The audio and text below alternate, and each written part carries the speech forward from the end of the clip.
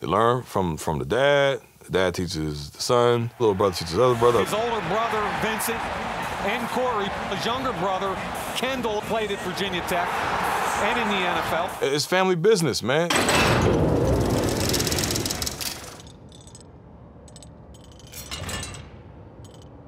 Kyle Fuller.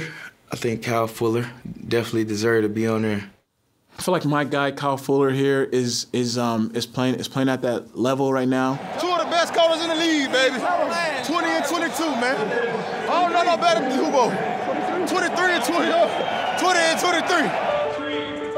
23. Number 23, Kyle Fuller, raised his profile after a forgettable start to his career.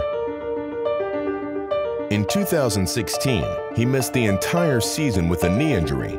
In 2017, he was almost cut at the end of training camp.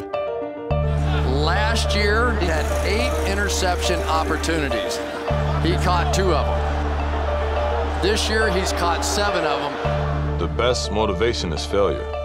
Sometimes it's good to mess up because it kind of resets you.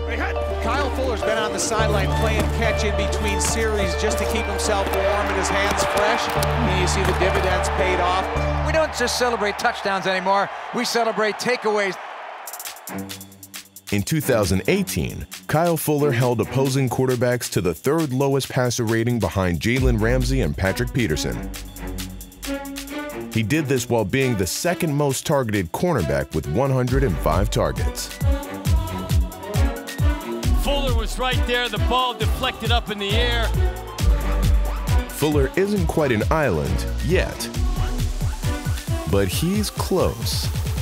Fuller Archipelago, I don't even know how you say it. But it's like the piece of land that just juts out. You kind of forget it's there. Fuller Archipelago. Archipelago. Archipelago. Archipelago.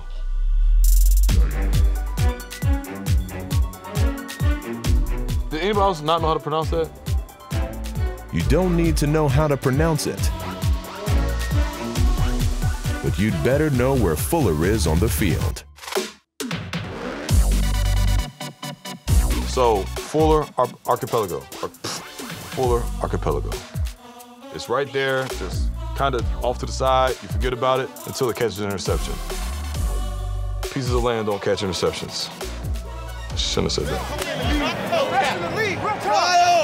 Best corner in the league.